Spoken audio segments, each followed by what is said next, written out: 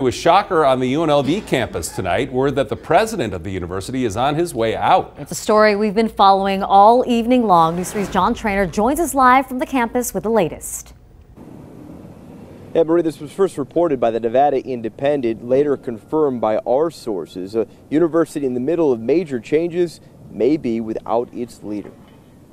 3 years ago, he was hired by a university hitting its stride. It was 2015 when Len Jessup started, the university president helping UNLV build a medical school. Now, in March of 2018, we are learning Len Jessup may be on his way out. The Nevada Independent first reporting that Jessup will have two options: resign or be fired. We've confirmed the shocking news through former and current regents who do not want to officially go on record.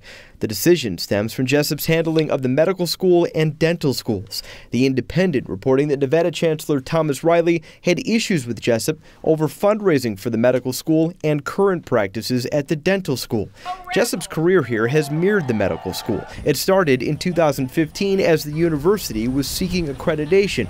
The fact that they got accreditation for a medical school was considered a big win, but the costs of construction have ballooned to an estimated $236 million. The university has struggled to raise funds to match, and construction is looming.